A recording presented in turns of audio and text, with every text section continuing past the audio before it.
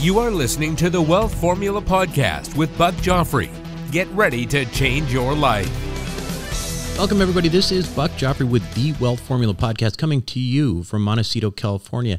And before we begin, I want to remind you that there is a website associated with this podcast called wealthformula.com. Lots of resources there for you. It's also where you can sign up for various lists, including our accredited investor club as we call it for short. That is, if you are accredited, you can sign up for there and get onboarded. And it's where we potentially will be looking for some of the distressed assets that are out there that hopefully you can take advantage of over the next few months. Again, you got to be accredited. What does that mean? You make $200,000 per year or $300,000 if you file jointly for at least 2 years consecutively, or $1 million of net worth outside of your personal home. All right. Now, again, sign up, wealthformula.com. But let's talk this week about the economy a little bit more. Last week, I called the economy schizophrenic. And actually, that's an insult to schizophrenics. This is simply a dysfunctional economy. It's the product of a good idea called capitalism with excessive intervention, namely by the Federal Reserve Bank of the United States. Today's economy reminds me a little bit of a movie that I liked back in the day, and I'm sure you remember it. It's called Jurassic Park, right? There was this amusement park with where they made these dinosaurs and all that, and anyway, it turned out pretty bad. And the lesson of it was altering the natural order of things has unexpected consequences, like a T-Rex eating you alive. And similarly, the Fed printed money for years and years and kept interest rate at artificially low levels, even when it probably didn't need to. Sure, raising rates 10 years ago might have caused a little recession along the way, but guess what, folks? That is normal. That's the way it's been. That's the way an economy is supposed to be. But instead, they decided to take intervention to a new level. And rather than seeing the role of business cycles in a healthy economy, they became reactive. They became reactive in a very different way to equity markets, to like the stock market. And to be clear, keeping the stock market in a bubble has never been a mandate of the Federal Reserve. But there they were. They would threaten to raise rates, and the markets would panic sell. And then the Fed would say, hey, we're just kidding here. We'll back off. Okay, we'll back off. So effectively what was happening was the Fed was playing a game of chicken with investors, right? You know, there's two cars coming at each other back in just in the movies, in the 50s movies that you watch. They're coming back at each other, and then somebody flinches and turns off the highway.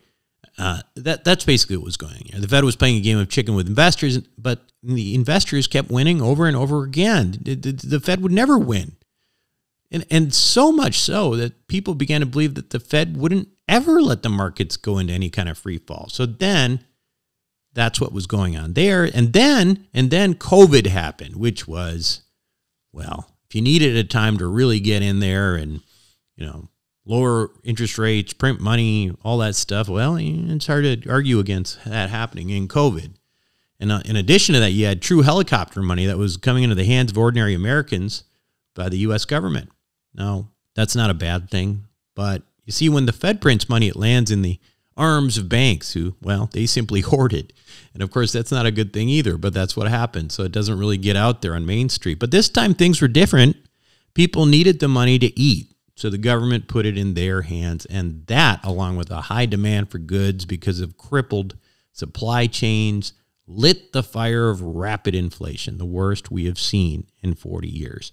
Of course, somehow the Fed still didn't realize that it was real inflation at first. They didn't really act quickly. They called it transient. And in hindsight, gradual increasing of those rates, as soon as they started seeing that inflation, probably would have made sense. And it might have prevented the need for the extreme measures that they ended up putting in, which was like they waited for things to get out of hands and then put their foot on the gas like never before, accelerating rates at a slope never before seen in American history. Now, where are we now? Well, we're sort of in no man's land. Inflation seems to be getting under control. There's some distress in the economy as seen by various bank failures, corporate bankruptcies at 2010 levels. Well, we're seeing what's happening with real estate, big mess.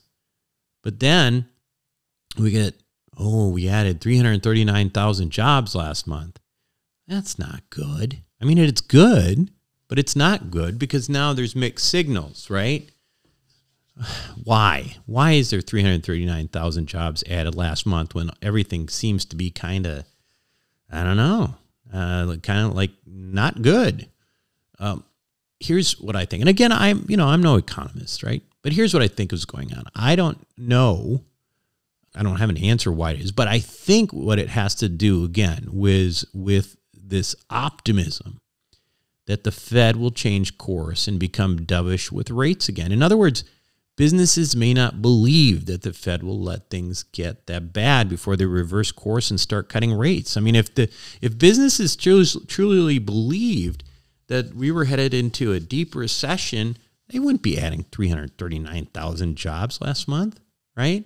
Reminds me of a spoiled child that knows if he whines long enough, his parents are going to give in. And in that case, you have to remember, it's not the kid's fault that he behaves that way. It's a parent who taught him to behave that way, right? Similarly, businesses and investors don't really believe the Fed when it says enough is enough about low rates and money printing. And frankly, I'm not sure that I do either. So I don't, and I'm a business owner. So there you go. So that's this non-economist take on what's going on with this economy. There's a good chance that I've made several flawed statements in my argument, but as I said before, I'm trying really hard to make sense of it so I can move forward, and I thought I'd share with you. Now, for today's show, we have a real economist, Richard Duncan. He's been on the show several times, and he's one who spoke to Congress recently. He's a very impressive guy, and he's written multiple books and has some pretty good ideas on what he thinks America needs to do to move ahead. He also has some pretty good ideas about what's going on with the economy now, and I think it'll be a very interesting interview for you to listen to, and we will have that after these messages. Welcome back to the show, everyone. Today, my guest on Wealth Formula Podcast is Richard Duncan. He's no stranger to the show. He's been on several times before. He is the editor of a great newsletter called Macro Watch. Richard, welcome back. Doug, thank you so much for having me back. It's great to be with you. And you're in Bangkok again, is that right? That's right. Very good. So we talked, I guess, 15 months ago or so. I think we were kind of like in the middle of, COVID, the thick of COVID or something like that. What have you been up to? So, yes, a lot has changed in the last 15 months. It seems like every time we speak, something new and dramatic has changed the world. But what I've been up to is thanking God that COVID is wound down and we can begin to return to a normal kind of life. For 2.5 years, I was staying at our house up in northern Thailand in Chiang Rai, way out in the middle of the countryside to avoid COVID. And over the last 6 or 9 months now, I've been back in Bangkok most of the time and enjoying life once again in the big city, mask-free, and have even begun to travel to other countries again. So that's all very welcome. Yeah, you were in the U.S. Recently, I guess, talking to Congress. That's right. Talk a little bit about what you were doing there and the message you were delivering. Right. So last time we spoke, 15 months ago, my latest book had just been released. It's called The Money Revolution: How to Finance the Next American Century. And the goal of that book was to really try to persuade the American public and U.S. policymakers that we're living in a new economic environment now in this post-Bretton Woods era that really does make it possible for the government to invest in a very large scale in new industries and technologies. And so without going through the book again, that's the theme. And I had hoped to, as I said, persuade policymakers that this is in fact the case. And so in February, I was invited to make a speech at a policy dinner in Washington. to 15 members of the House Ways and Means Committee to explain the ideas in the book and to explain my views on how the United States can finance the next American century, to make sure that the first American century is not the last, but indeed only the first of many. And so I had that chance to do that at the end of February. So I was really thrilled about that. And I hope to perhaps influence them a little bit. Time will tell, I suppose. Politics. How were you received? How were your ideas received? I think the speech went very well. You can generally tell by looking at the people's faces. No one got up and stormed out. So I think it was well received. And I was invited to make this speech by Congressman John Larson from Connecticut, who is a Democrat. And this was and it was with his colleagues, the Democrat colleagues on the House Ways and Means Committee. And this was not too long after the Democrats lost control of the House in November, and the Republicans took over as chairman of the House Ways and Means Committee and all the other committees in January. And so they were still, of course, disappointed that that the Democrats had lost control of the House. And my recommendations to them were that the United States, well, as you know, last year, in the middle of last year, August perhaps, the Chips and Science Act was passed, which allocates $380 billion of government financing for investments in new industries and technologies, which is exactly what my book calls for, with $50 billion being allocated for building semiconductor manufacturing facilities within the United States, and the rest being allocated to all the other industries and technologies of the future that I discussed, things like artificial intelligence, quantum computing, biotech, nanotech, neurosciences, robotics, clean energy, and so forth. And so that is something that had been passed during the previous Congress when the Democrats were in control, along with the Bipartisan Infrastructure Act and the Inflation Reduction Act. With the Inflation Reduction Act funneling, we now know what's likely to be, very large amounts of money into new industries in energy-related energies and clean energies. So a lot happened in that previous Congress, and they were disappointed, I think, that they had lost of course. And my suggestion to them was to run on a platform next time of, America can invest. We can grow by investment, investing in new industries and technologies. We don't have to settle for 1 or 2% GDP growth a year. We can invest on such a large scale that we could induce a new technological revolution that would turbocharge U.S. economic growth, and at the same time, over the next decade, produce technological miracles and medical marvels, and generally make everyone's lives better. So rather than continuing on in this long period of stagnation that the United States has been in now for decades, that has resulted in the middle class being hollowed out and disappointed with their prospects in life and the prospects for their children, I think a winning platform for Democrats would be to very aggressively run on a platform of, we are going to invest aggressively and we are going to make this economy grow on a scale that hasn't been seen for decades. Now, I would propose the same policy to the Republican Party, but the Republican Party has chosen instead to campaign apparently for austerity, or at least the House Republicans have, as demonstrated by them holding the government hostage a few weeks ago in order to impose austerity on the country rather than new investment and growth. Now, typically, I try to avoid politics and don't take sides, but on this issue, I'm pretty passionate. I believe that the way forward for the United States is for us to invest in new industries, new technologies. And so, among other things, the economy will grow faster, but also so that we're not overtaken by China, which is now investing more in research and development than the United States is, and therefore is posing a real and grave threat to U.S. national security and all of our futures. So investment is the way forward, and that's what I believe in, and that's what the book is all about. And so I was thrilled to have an opportunity to discuss this with members of the House Ways and Means Committee. I would say this much, though, in terms of the political aspect of this, neither party is in the business of austerity when they're actually in power.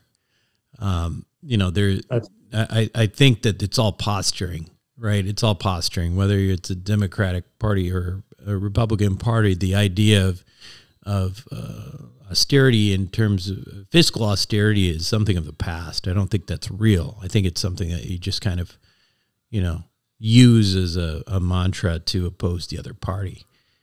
Well, sadly, I think you're right. I would advise the Republicans to look back at their most successful policy of the last several decades.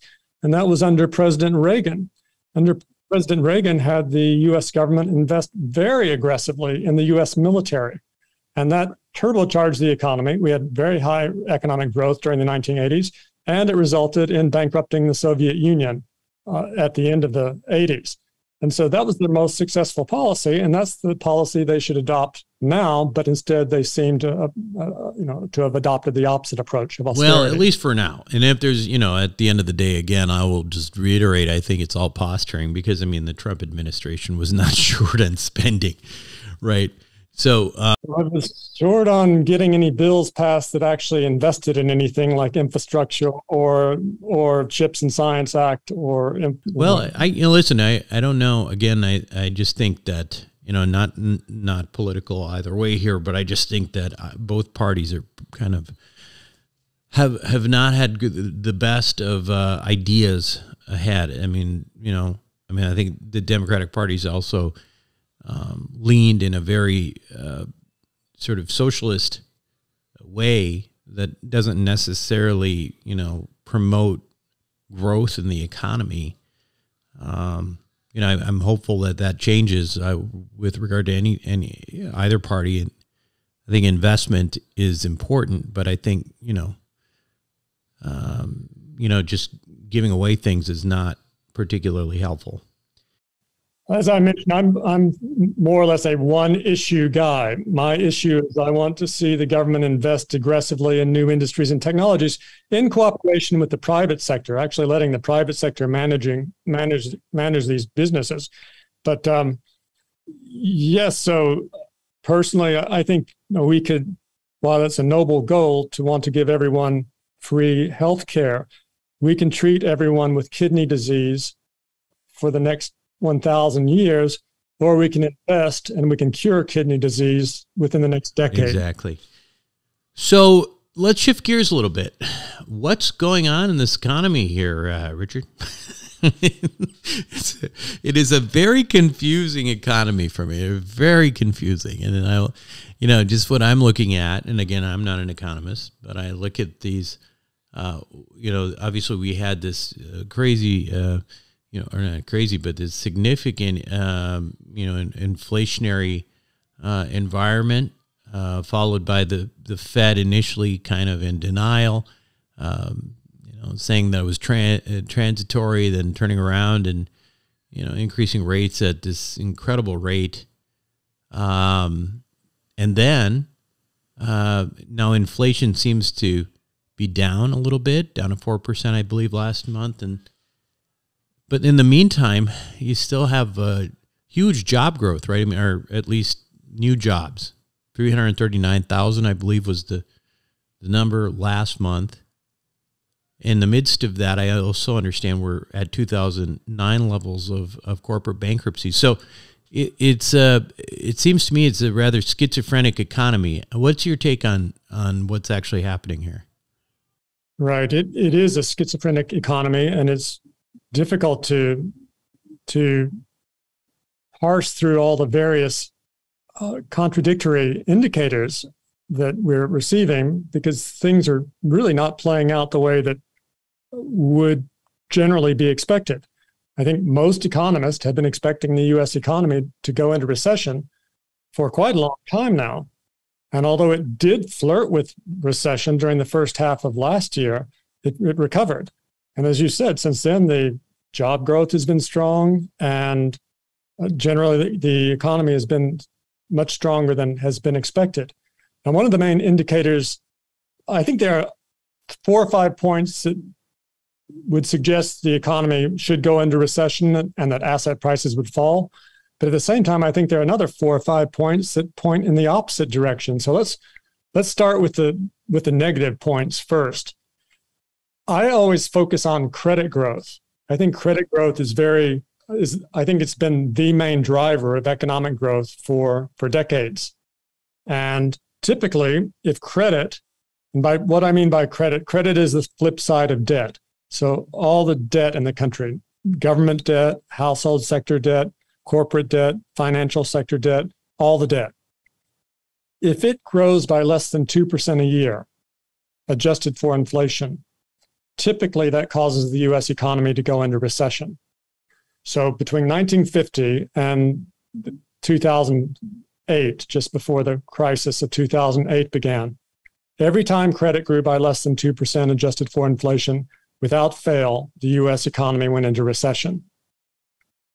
Well, now we're illiquid. The lending market is illiquid right now, right? I mean, it's certainly in real estate and in small business. It's not a particularly healthy lending market. Well, that's right. And so now for almost 2 years, credit growth has been well below 2%, adjusted for inflation, but we haven't gone into recession. So that's a big anomaly in my framework of looking at the world. Now looking ahead, it does look like credit is going to continue to slow. But of course, that's nominal credit growth. Looks like it's going to continue to slow. But at the same time, it also looks like inflation is going to become lower. So real credit growth is a bit less certain in terms of what it's going to do. But just in the last quarter, if you look at the financial accounts of the United States, we've seen some pretty significant developments, particularly with the household sector. The government is the biggest debtor, but the household sector is the next biggest debtor. And as of the first quarter, household sector borrowing slowed down very, very sharply. It almost flattened out. Mortgage growth was very depressed, and also even consumer credit was very depressed. So given how high interest rates are and the likelihood that they're going to move even higher over the coming months, at least another 25 basis points, it looks like, then it does look like household borrowing will be weak. And this does suggest that credit growth will remain weak, and that should be enough to push the U.S. into recession. Now, I would say that's the biggest negative. So let me flip to the biggest positive. Let me ask you this, though, before you move on. How long generally does it usually take? You know, when you have these kinds of these sort of negative things happening, or you know, these things that tend to drive recessions, these variables, and like how long does it usually take an economy to have those problems with credit, retracting credit, receding credit lines and things like that, and to turn into recession typically? Is this unusual that it's been a couple of years and we're not in a recession now? Yes, it is. It's unusual. Normally, this is something that would happen within a quarter or two. Okay. So you would expect that now, and then with rates continuing to go up. So what makes you think that? Well, why do you think it's delayed? And I guess what would make you think that it's going to happen now? So yes, flipping to to the positive side and answering your question is the biggest thing that has changed, the thing that is so different this time than ever before, is as a result of all of the stimulus money that the government sent out, savings are very high. And if you look at total deposits, which is, I think, at least one way of looking at savings, total deposits in commercial banks. But normally these trend up steadily, decade after decade after decade. But in 24 months, from February 2020 to February 2022, these spiked by 35%, almost a $5 trillion spike in deposits in just 2 years. This was completely off the charts in terms of how this compared to what normally happens with savings. We'd never seen anything like that in the past. Isn't that really strange with inflation going up, though? You would think they'd be spending it. Well, so the reason that this spiked so much is because when the government sent out 3 rounds of helicopter money, right? Stimulus checks, you get your check, and what do you do with it? You deposit it. And you deposit it in commercial banks. And so suddenly there's this very big surge in bank deposits, which also, therefore, resulted in a spike in M2, since M2 is one measure of the money supply. Sure. That contains not only the money that the Fed creates, but also deposits. And so, but that's more of a technical matter. We can just focus on the jump in deposits. Right. And so this has created a whole lot of spending power. Something you can almost think of this, the government spent so much money on stimulus, I believe $5 trillion on stimulus alone, with the Fed creating practically $4 trillion to finance that government spending. That's such a large amount of spending. It's practically spending on a war-like level. And when the government spends money on a war like World War II, you tend to get an economic boom. And that's the situation I think we found ourselves in. I think that's more than any other reason why the economy has remained so hot for so long, why the job market is still strong, and why inflation has continued to be high for longer than most had expected it to be. Although there are other factors at play in terms of inflation as well. What do you think happens next? I guess that's the question. I mean, you have factors on both sides, but I mean, do you have a sense or a feeling that one of these things will prevail? So let's jump back to the negative side. One thing that is, I think, worrying in the not too distant future is the resumption of student loan repayments. Student loans, the students who have I think they say 45 million Americans have student loans. They haven't been required to pay anything on their student loans now, going back to early 2020.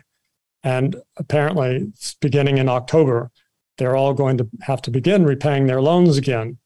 Now, there's some uncertainty about whether President Biden's proposal to cancel a significant amount of this debt is going to be constitutional or unconstitutional. So we don't know if those students will have their debt canceled. Some of them may, but not all of them in any circumstance. I mean, even if Biden's proposal does make it through the courts, that's not going to cancel all the student debt. And the student loan resumption will begin in October.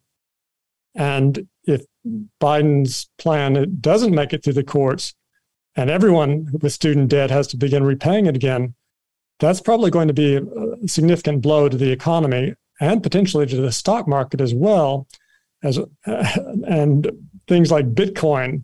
As the Bitcoin bros suddenly find that they have to stop speculating in crypto and start paying the government back again for their student loans, you could see that people forced to sell stocks just in order to begin repaying their student loans. And also at the same time spending less on consumption and dining out. So that could be a significant blow to the economy and to the financial markets. So your thought is that, you know, I guess that the student debt issue could push things over the edge in terms of the recession. Is that where you're going with that? Yes, yes, the severity. Mm-hmm. How big is that? You know, is the student debt issue, and like what percentage of Americans does that affect? I'm just curious in terms of trying to understand like what the impact of something like that would be, the severity. So they say 45 million Americans have student loan debt. And the total amount of student loan debt is $1.6 trillion. But the pertinent amount is $1.3 trillion, because that's the amount that the government has extended to the students. And it would be part of the $1.3 trillion that would potentially or potentially not be canceled by the Biden plan. But all of these loans will have to begin servicing their debt again starting in October. How long have they been forgiven? Like, how long has it been since they were, they haven't had to pay? I believe President Trump suspended these student loan repayments. I believe it was March 2020, at the beginning of COVID. Okay. So, well, yeah. So that's a pretty significant. Amount of money going back into, either savings or spending. Well, that's right. And again, the severity of this hit will depend on whether the Biden plan makes it through the courts or not. But either way, it should dent consumer spending and also the retail investors' ability to invest. Interesting. So, what do you see? What do you think the Fed's going to do now? You think they're going to continue? You mentioned 25 basis points, but after that, you think they're going to put on the brakes for a bit and kind of see what happens, especially with. Are they paying attention to some of these issues that you're talking about with student debt, that kind of thing? I think they are. I think they are, and I think the Fed is very transparent. Generally speaking, if you watch their press conferences after the FOMC meetings, I don't think they're lying when they say the things that they say. Yeah. They say they're going to watch what's happening. They signal things in advance, so it was no surprise that they didn't hike at the most recent FOMC meeting. They say the next meeting is live, but they're more or less suggesting at this point that it's likely they will hike again. In fact, they've penciled in 2 more rate hikes for this year in their dot plot projections. But again, those are subject to revision depending on incoming data. And what the incoming data shows us is, yes, inflation has been coming down to 4.4%, to 4%, as you mentioned, but the core level is actually higher and stickier. And their favorite measure of inflation is the personal consumption expenditure price index. And core there is 4.7%. And it's been stuck above 4.5% for the last 6 months or so. And they're not getting the progress they want there, in large part, because there's still upward pressure on the rental component of inflation, which is quite significant. But they do expect that to come down significantly over the next 12 months. You mean rents? You're talking about rents? That's right. Rent equivalents make up a big part of the personal consumption expenditure price index. And year on year, that's still going up. But give it another 6 months and it'll be negative. Yeah, we're already projecting, just over 2%, 2.5% in some of our major markets, DFW, Phoenix, Scottsdale, some of those. So markets that were growing significantly have slowed down a lot already. So it's interesting. Right. How do they interpret those kinds of details, and then you take bankruptcies and that I talked about before, and the jobs. How do you think they look at these things when they seem to be giving such mixed signals? Well, so on the other major component of the PCE price index is the non-housing services. And that has still been stubbornly strong. And that's driven largely by employment and the number of jobs that are created and the average hourly earnings growth, which also has remained above where it probably needs to be to get inflation back down to their 2% inflation target. So frankly, they don't say so, but they're hoping that the unemployment rate will go up and that wages will stop going up so much. In an ideal world, this can all happen without the U.S. going into recession. But in the real world, is not likely to. Normally, it requires a recession. Recession ends up throwing millions of Americans out of work, and wages stop rising and start falling, and inflation comes down soon after that and goes below the Fed's 2% inflation target. But so far, that hasn't happened, and I think in part going back to this enormous amount of savings that I was mentioning earlier has been supporting the economy despite all of the Fed's rate hikes.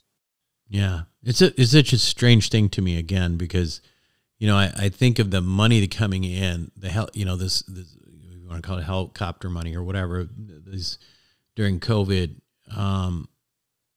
In my mind, that was the spending it was triggering was what was one of the major factors behind inflation we were seeing. But you're saying that it's basically in the bank, right? So it's a curious thing. Well, so it's interesting, Buck, because just because someone takes their stimulus check and deposits it and then spends that money, it doesn't make the money disappear. Wherever they spend it, but those people in somebody else's money. Bank account, in other words. That's right. The deposits don't go away. The money is, once it's created, until it's destroyed through quantitative tightening, it doesn't go away. That's interesting. That makes a lot more sense. So where do we go from here? So what's next? Well, okay, so let's hit a few more negative points and then come back to some positive points. Okay. First, the high interest rates. As you mentioned, it's already causing property prices to weaken. So that's likely to continue. Home prices are likely to fall. So one of the things that is reported in what used to be called the flow of funds is household sector net worth, or the wealth of the American public. Their ownership, the real estate assets of the American public declined in the first quarter. So we're seeing wealth destruction on the property level already. So that's going to weigh on the economy. Another thing that I think is very significant is quantitative tightening. The Fed is destroying $95 billion a month through quantitative tightening, which is the opposite of quantitative easing. $95 billion adds up quickly. It's more than $1.1 trillion a year. And so as the Fed drains $1.1 trillion a year, that is going to take money out of the financial markets. That will that will cause the savings to decline by that amount indirectly. And so that's quantitative tightening is like the Fed removing the oxygen from a ballroom full of investors. At first, the investors don't realize it, but eventually it becomes difficult to breathe. And at that point, they all run for the exits. So it takes some time, and we haven't gotten there yet. And in fact, since QT started in April last year or thereabouts, the Fed had destroyed about $600 billion, which was a significant amount. But then when the Silicon Valley Bank crisis happened, just within a matter of weeks, they created $400 billion and pumped it back into the financial markets again through loans to banks and various channels that created money again. So they undid about 60% of QT in just 3 weeks. And now they have been destroying money again steadily since March. And so they're more or less back to where they were in March before the Silicon Valley Bank issue started.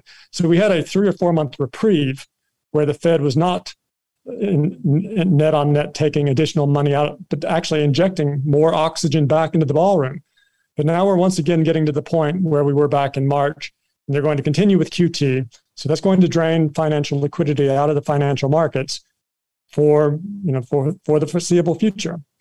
But there is a lot of liquidity to be drained. So we'll have to see. This could go on for a year or longer before they have to change course. So that's a negative. And sooner or later, that will catch up with us. Another thing to be very concerned about is asset prices really are still very inflated. Of course, home prices skyrocketed during the pandemic, and stocks did as well. And so if you look at something that I keep an eye on, the wealth to income ratio, it's extremely high by past standards. The wealth to income ratio is calculated like this.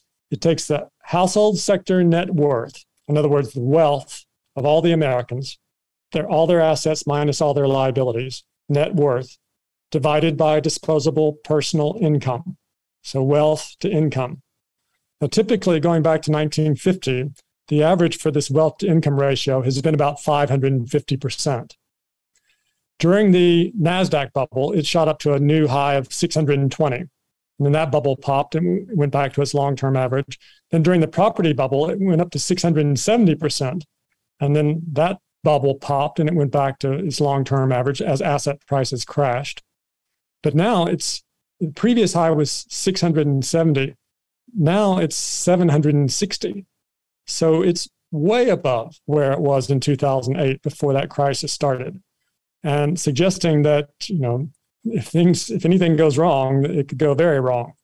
So that's another thing to worry about, particularly regarding stocks, and it's also another reason to expect home prices to keep falling significantly.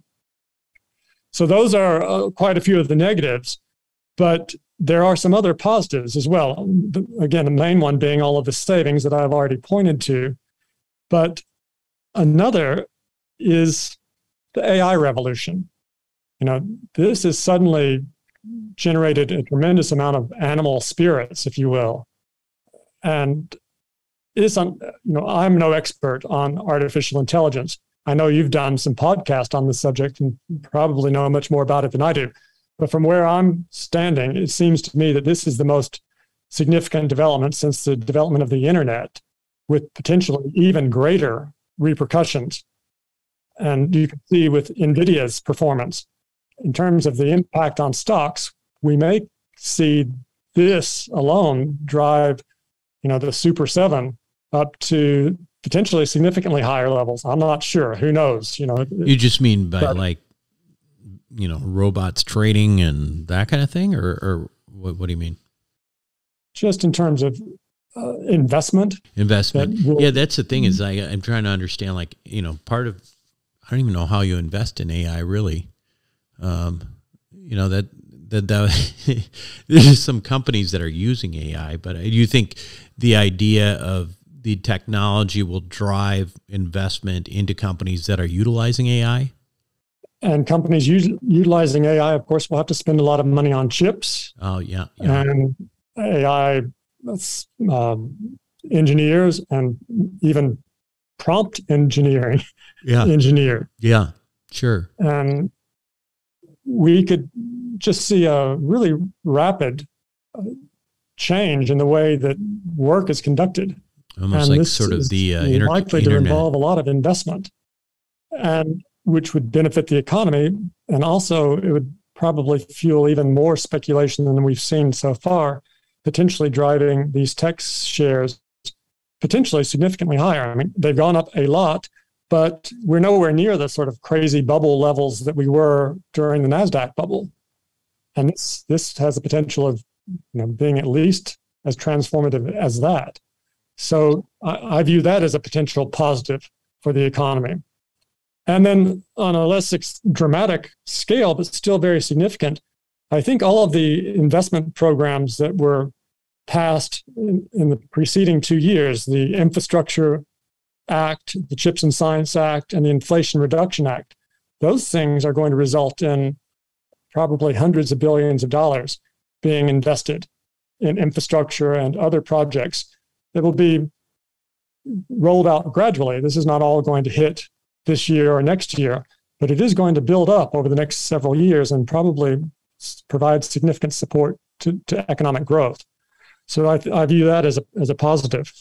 And then also another positive particularly for stocks, is the U.S. current account deficit. It hit a new all-time record high last year, with the U.S. importing much more than it exported. So the current account grew out to almost $950 billion last year. The previous peak had been about $850 billion back in 2006. So the reason this is significant is the current account balance has to be exactly offset by capital inflows into the United States. Every country's balance of payments has to balance. So it's like, in this respect, it is like a family's budget. If a family spends more than it earns, then it has a deficit. It has to borrow or sell something to someone outside the household, meaning that, so in applying this to a country, that means that if we have a current account deficit, that exactly the same amount of money has to come into the United States on the capital and financial account surplus. So the larger the current account deficit becomes, the more foreign capital comes into the United States. And the more foreign capital comes in the United States, the easier it is. It tends to push up asset prices. Interesting. So what, all this happening at once, and it causes a great big explosion, right, Richard? So you have, there are clear things to worry about: the inflated asset prices, quantitative tightening, credit slowing. But on the other hand, there are these things that are also supporting the economy that we haven't seen either. We've never seen them, or we haven't seen them for a long time. What do you make of we also have, it's still a little while away, but I would think that's good. The presidential election, 2024, that is probably likely, at least historically we've seen is to affect the behavior of the Fed. They're probably not going to be raising rates a whole lot in 2024. That kind of thing. Yes. I think by 2024, the economy will be in recession and they'll be cutting rates for that reason, because it probably won't be that much longer before. Do you think they're going to cut rates? You think that you think they're going to cut rates? Yes. When the inflation, when there is a recession, if there is a recession, I believe there will be. When that happens, then unemployment will go up, wages will start falling, the inflation rate will come down. And when the inflation rate comes down below the Fed's 2% inflation target, it may not be long before we're flirting with deflation again, depending on the severity of the recession. And so, yes, the interest rates are high now. The Fed doesn't want interest rates to be high if that's not necessary to kill inflation. So as soon as inflation really begins to start to go below the Fed's 2% inflation target, they'll be very quick to cut.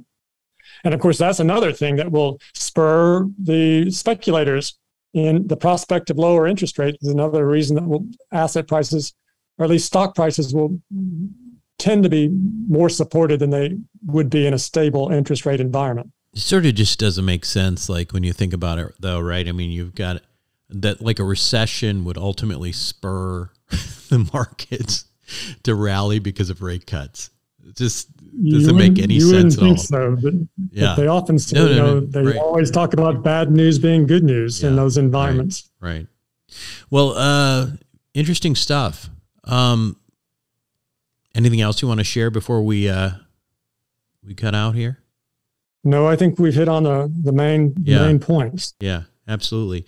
Well, it's been a lot of information here, and it's always interesting to get your take, Richard. I appreciate your time.